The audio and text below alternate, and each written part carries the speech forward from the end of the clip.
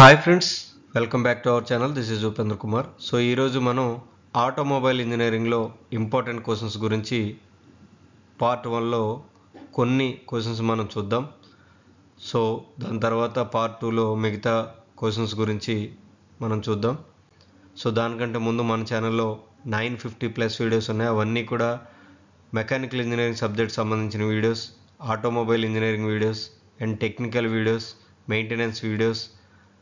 So ఇవన్నీ కూడా మీకు యూజ్ అవుతాయి. సేఫ్టీ వీడియోస్ కూడా ఉన్నాయి. ఎవరికైతే యూజ్ అవుతాయి అనుకున్నారో వాళ్ళు తప్పకుండా షేర్ చేయండి.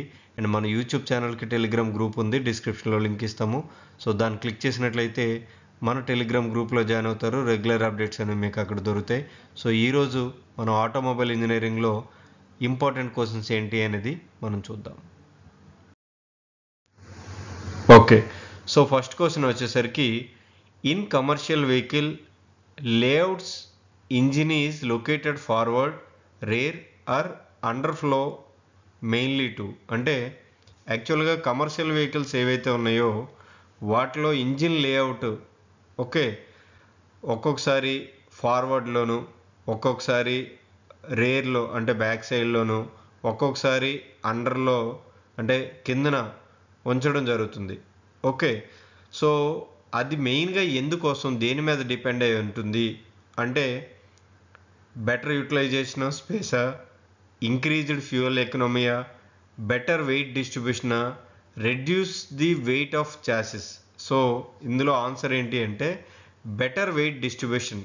ఓకే, అంటే ఆ వెహికల్ యొక్క టైప్, కమర్షియల్ వెహికల్ యొక్క టైప్ బట్టి ఆ వెయిట్ డిస్ట్రిబ్యూట్ చేయడానికి ఫార్వర్డ్ కానీ, రేర్ కానీ లేదా అండర్ ఫ్లోర్ కానీ ఆ ఇంజిన్ని లొకేట్ చేయడం జరుగుతుంది, ఇన్స్టాల్ చేయడం జరుగుతుంది.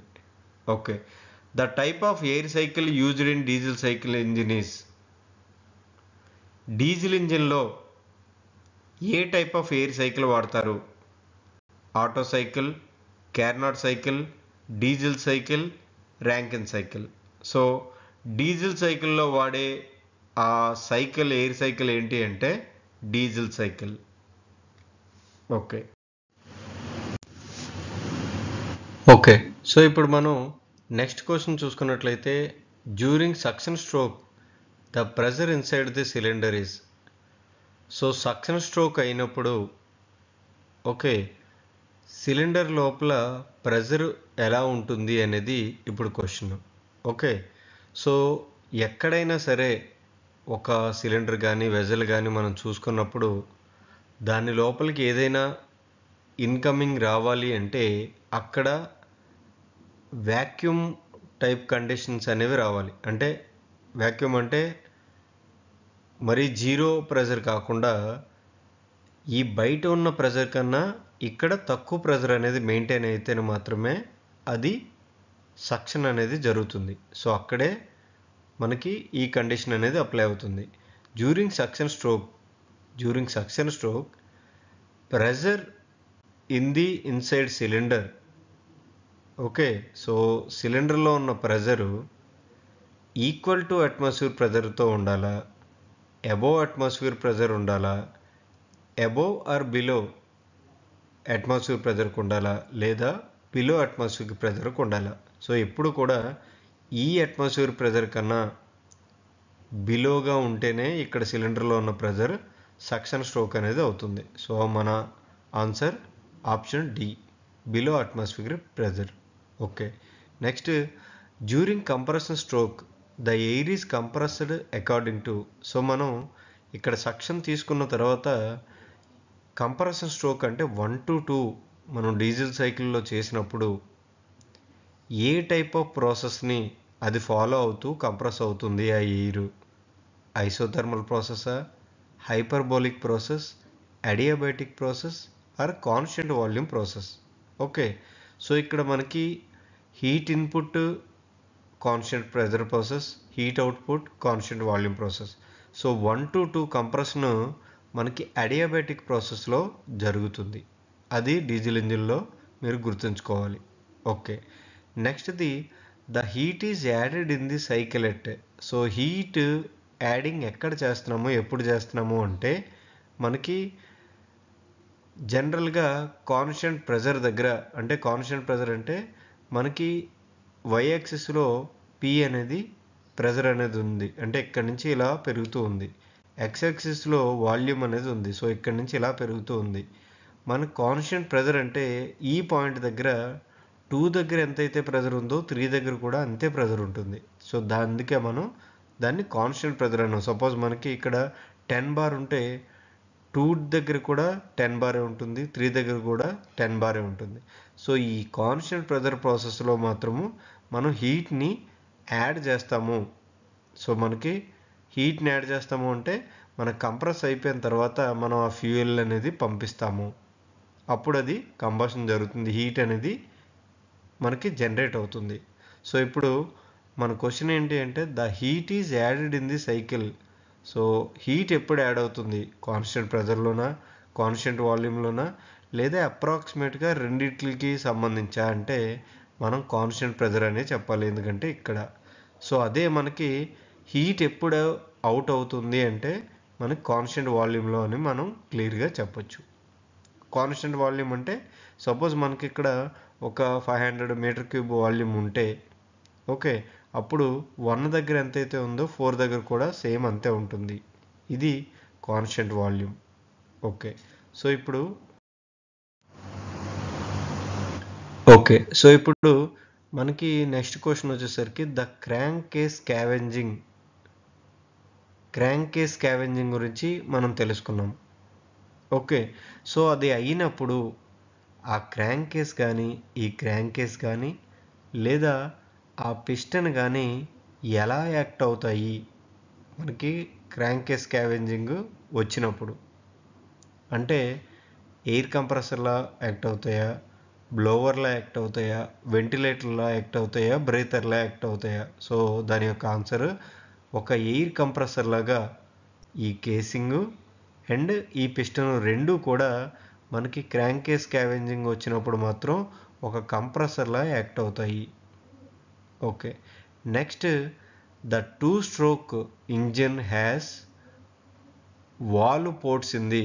సో 2-stroke ఇంజిన్లో ఈ వాల్వ్ పోర్ట్స్ అనేవి ఎక్కడ లొకేట్ అయ్యి ఉంటాయి అంటే మనకి 2-stroke ఇంజిన్లో పోర్ట్స్ మనం చూసుకున్నాం కదా. సో ఈ పోర్ట్స్ అనేవి పిస్టన్లో లొకేట్ అవుతాయా? సో పిస్టన్ లోపల ఉంటుంది కాబట్టి సో అందు మీద లొకేట్ అవ్వదు. పిస్టన్ రింగ్స్లో కూడా కాదు. మరి ఎక్కడ సిలిండర్ వాల్స్. సో మనకి ఇక్కడ ఈ టాప్ పోర్షన్ని సిలిండర్ వాల్స్ అంటాం. సో ఈ వాల్స్లో మాత్రమే ఈ పోర్ట్స్ అనేవి 2-stroke ఇంజిన్లో ఈ పోర్ట్స్ అనేవి మనకి ఉంటాయి. ఓకే, సో ఇది అంటే మనకి ఇక్కడ కూడా ఉంటుంది. 2-strokeలో మనం చూసుకున్నట్లయితే ఈ పోర్షన్లోనే ఉంటుంది. సో ఇదంతా కూడా మనకి సిలిండర్ వాల్ అంటారు అనమాట. ఓకే, సో ఈ సిలిండర్ వాల్స్లో మనకి ఈ పోర్ట్స్ అనేవి ఉంటాయి. Okay, next.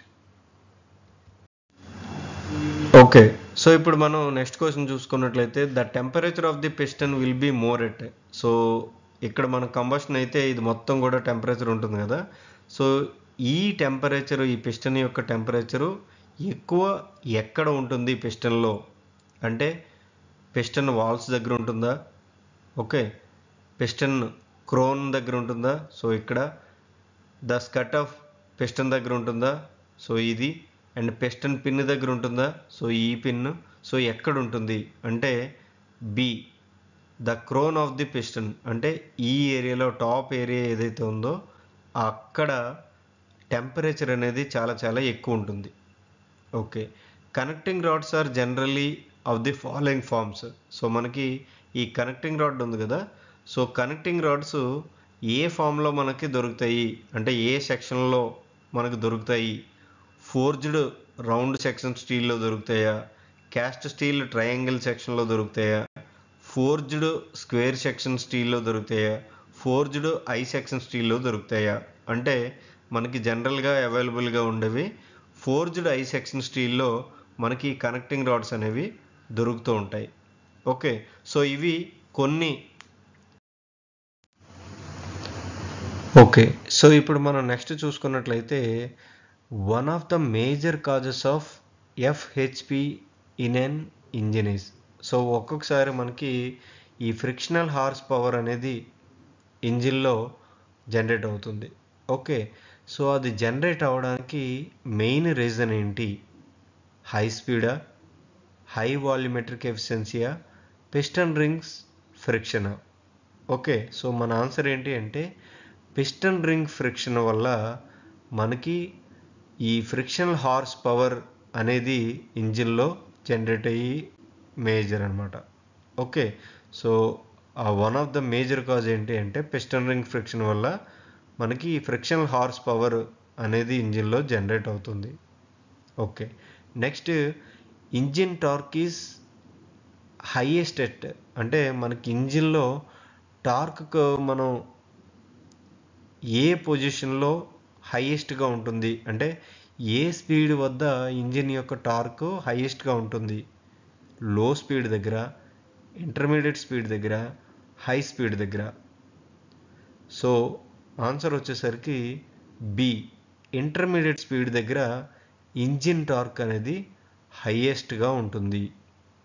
ఓకే, జనరల్గా హై స్పీడ్ దగ్గర మనం ఎక్కువ టార్క్ ఉంటుంది ఇంజిన్కి అనుకుంటాం, కానీ కాదు, ఇంటర్మీడియట్ స్పీడ్ దగ్గర మాత్రమే ఇంజిన్ యొక్క టార్క్ అనేది హైగా ఉంటుంది.